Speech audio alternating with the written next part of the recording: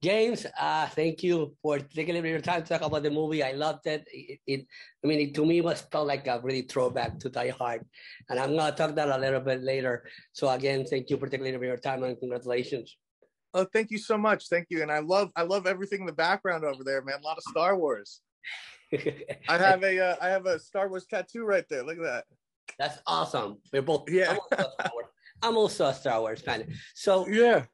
Let's talk about the movie. I loved it again, and I hope you agree with me. But I loved it because it felt such a huge nod to the Die Hard days, to those good times of cinema that we don't get those that much anymore. We don't get this style of cinema that much. Was that something when you spoke of it with Leon? Was that something on the script, or did you give him some input? Let's do this way, because you're strong to this horror, but also you've been doing a lot of action movies.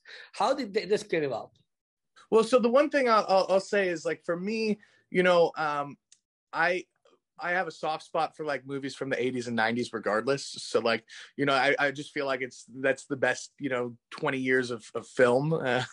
So like personally, like everything I touch, I kind of go, oh, I could do a throwback to this and this. And so like, I kind of like the feeling of that where like, characters were larger than life and you had all this, stuff going on. And so there was a challenge of like, how do I make this feel new, but also feel like of that time at the same time? And that's kind of what we did, because I like to always throw back to that, that time period. It's just kind of what I do, whether I was doing horror or action, I kind of do that. But, this was my third movie with Lionsgate and EFO.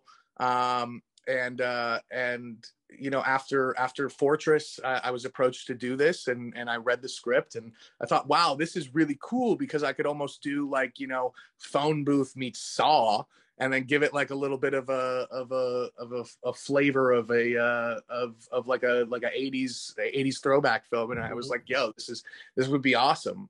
So that's kind of how I imagined it, and I hopefully it translates to the screen. I can vouch for you. I think it translates. I mean, that's the feel that I got throughout the whole movie. I also remember Fortress. You recorded that back in Puerto Rico, back down here. So I remember the look and feel of how it is. And I want to talk about balance, because your resume speaks for himself. You're a horror guy. Now you're doing action. How do you switch your brain to make sure, okay, I'm not doing a horror movie? I know that's my thing, but how do you switch yourself to make sure that, okay, I'm doing an action movie now? Well, as a filmmaker, I like to just challenge myself regardless, so I feel like I kind of did like all the subgenres of horror. I've been doing horror since I was 18 years old, my first feature at 18. And so, I stopped doing horror really about 5 years ago. My last horror movie I shot was in 2017, I think. And then from there, I transitioned to action, with my first action movie being Beyond the Law, which starred DMX and Steven Seagal, which I did in 2018. And so, I kind of looked at that and really kind of was reinventing myself stylistically, but also, I like to challenge myself. So, it's too easy falling into the same stylistic stuff that I've done in the past. So I kind of try to approach everything brand new as like, what is right for this specific film. So I've never really looked at myself as like a horror filmmaker. I don't even look at myself as an action filmmaker. I look at myself as just like a filmmaker who happens to do certain genres. The next thing I'm tackling after this is I'm doing, comedies. So, let's see what happens. Let's see if that feels like a horror movie or an action movie.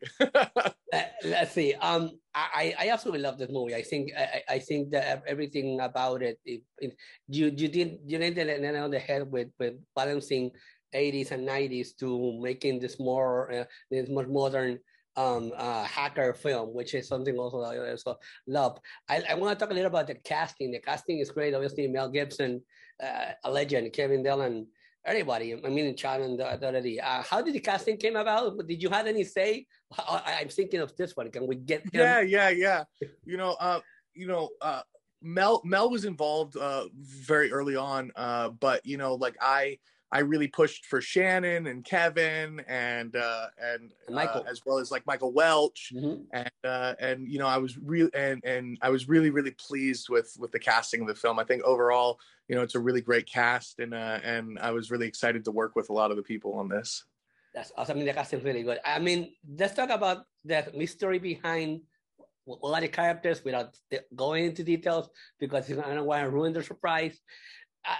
There are hints, so if people follow the story, you may not see where it comes, where it's going. But then at the end, obviously, everything gets, you know, you get all the surprises at the end. How? Yeah, you get that Kaiser Soze. Yeah. You get okay. So people are gonna go like, oh, that makes sense now. Now you see it. How did you keep that, you know, under wraps with the cast? This is always important for them, obviously, to know everything, but not to know all the different details, just to have also them have the genuine organic surprise. How did the cast reacted to the twists and turns? Oh, I mean, the cast really loved the twists and turns, and you know, there was a particular character that I had a lot of conversations with about, you know, the juxtaposition between the two versions of himself, which I thought was a lot of fun to deal with. This is a hard question to answer without giving spoilers. I know. But that's the problem when interviews like this one, because it's so important to maintain the mystery, because that's what makes the movies, and that's what you get to, now this makes sense. But I understand. Let's talk about Kevin Dillon. He did great, and he was fun.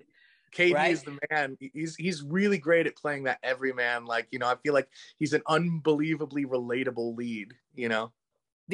I'm pretty sure that he was having fun during the shooting of the whole process. Did he come up with any, you know, what happened in set with him? Any special things that happened that you're gonna put out there?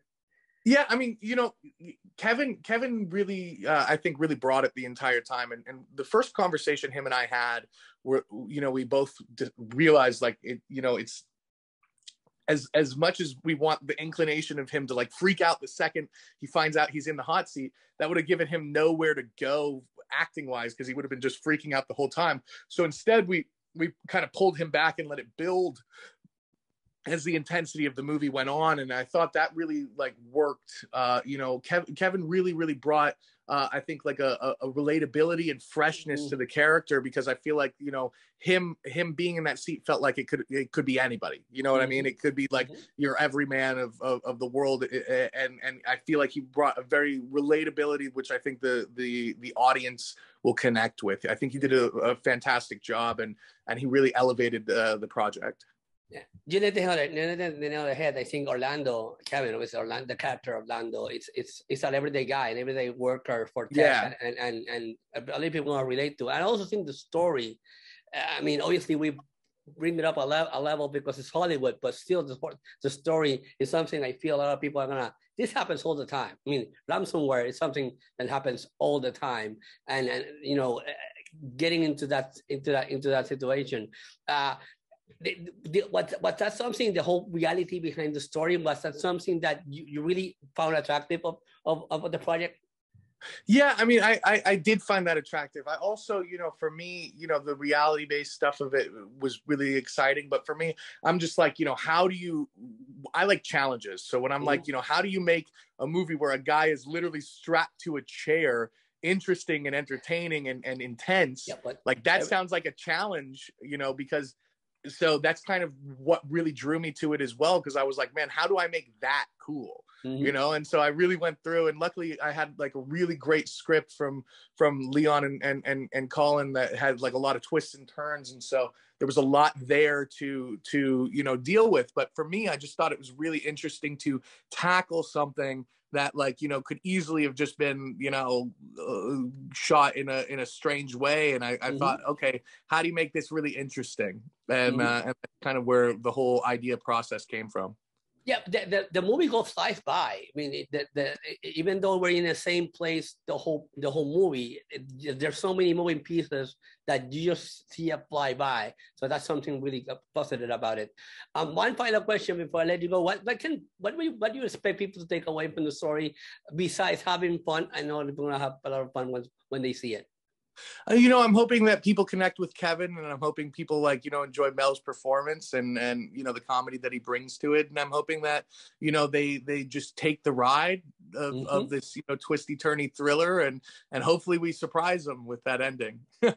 So to me, it's one of those movies that is the journey is what's defines it. It's the journey you're gonna take once you go see it, and you will enjoy it. That's it. So James, again, congratulations. I absolutely loved it. At the beginning of the interview, you know that that's who I am. I am the 80s, 90s guy. That's still at those times. To me, 97 was one of the best years in cinema. So, those times, we miss those times. So thank you and congratulations. Oh, thank you so much. I appreciate you, man. Thank you.